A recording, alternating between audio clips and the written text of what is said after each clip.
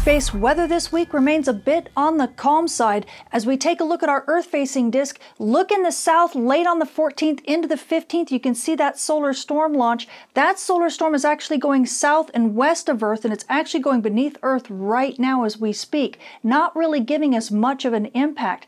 But as we take a look at the rest of the disk, look up in the north. Do you see that massive prominence? My goodness, this thing is like this big tornado, and it just lasts and lasts through the 15th, the 16th, and into the 17th before the thing finally collapses. So that was some gorgeous eye candy that we got to watch for a little while.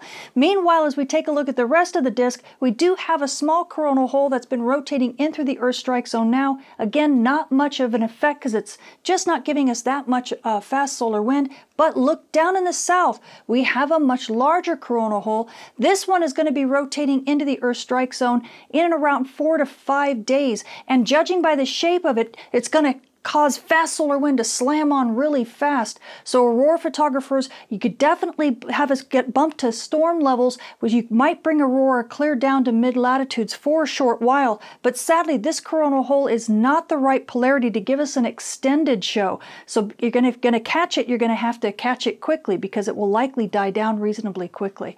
Now, as we take a look at our far-sighted sun, this is stereo A and it's looking at the sun just a little bit from the side. You can see region 3125 as it rotates kind of to the sun's west limb in stereo's view, and just behind it you can see that big coronal hole. That's the coronal hole that's going to be giving us a show in about 4 or 5 days from the fast solar wind. But look past it. You actually see some regions in the south and a little bit of brightness on the east limb in the north.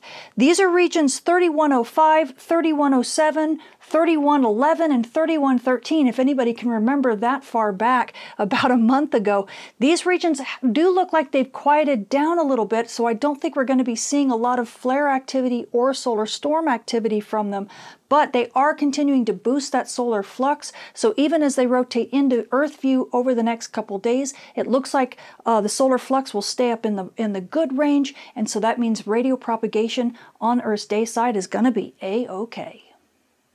For more details on this week's space weather and how it could affect you, come check out my channel or see me at spaceweatherwoman.com.